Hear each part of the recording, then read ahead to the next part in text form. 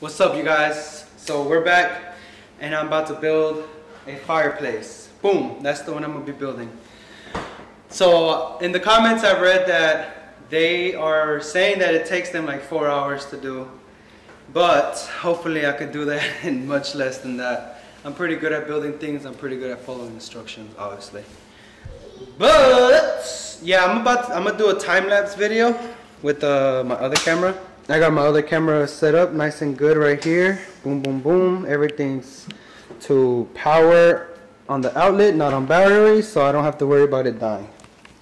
But here's all the pieces so far.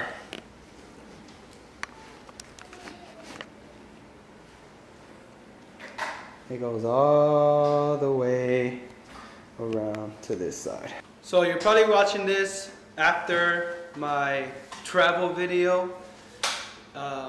So after this video, we're probably around next week, we're gonna have everything that we need for the house. So obviously we don't have a couch yet.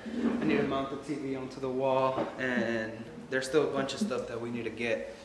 So next week for sure, I'm gonna do a full tour of the house so you guys can see how it is. And I'm gonna show you my plans with the garage. And I'm gonna ask you guys right now, if you guys have any suggestions on how to cool a garage, and like what's better, either getting a mini split or one of those stand-up AC units that I just have to drill a hole on the wall so it could exhaust out.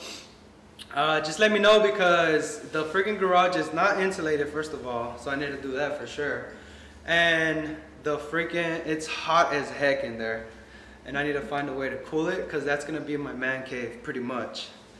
And yeah, anyways, we're gonna start building this thing, and I'll catch you guys when I'm finished, I guess.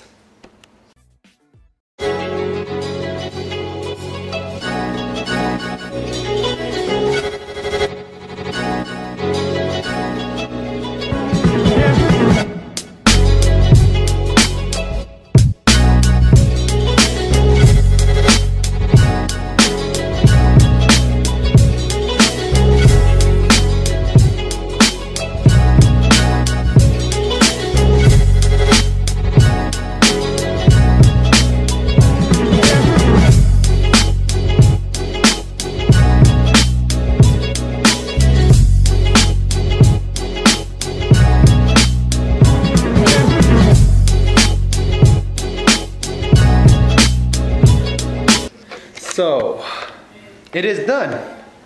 It is done, it is done. It took me probably about 2.5 hours, I would say, give or take a few minutes.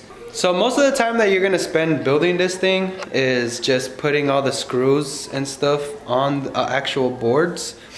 And then for the last half is just literally putting it together like a Legos, pretty much. I don't know what the reviews on the Amazon review thing was talking about, because that thing was super easy to build. I didn't get frustrated once. I didn't have a hard time putting anything together. I didn't have a hard time following the instructions. It was super easy. And obviously I did it correctly. It looks fucking beautiful. But other than that, I mean, for $400 and pretty much $50, including tax, I guess, it's not a bad thing. It really adds really nice character to the living room. It's really well built, good quality wood. It's not cheap. It doesn't feel like it's gonna be shaking up the wall or anything. I mean, it doesn't feel like it's gonna be falling apart anytime soon, that's for sure. And that thing is pretty much just for show, for us at least, but it is a heater, and it does put out heat. But we have a really good AC and heating system in our house, so we're never gonna use it for heat anyway. And I would honestly like to know if the heat would make the boards warp or anything. I don't know if that'll happen, but other than that, I mean, if you guys have any questions about this thing and how long it took to get here, or any other questions, just let me know. I don't know what else to say about it. It's beautiful, super easy to build, and 10 out of 10, I would definitely recommend this thing. But here's one last look at it, and it goes very good. with the aesthetic of the place that my wife is getting.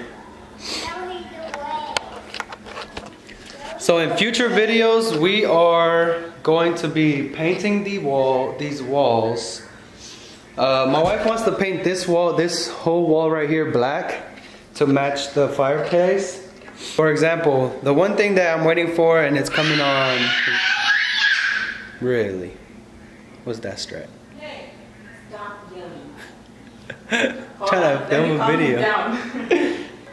Well, that's it for the video, you guys. If you guys have any questions about the fireplace, if you guys need any tips and tricks about the fireplace, let me know. Comment down below. And I'll see you guys next time.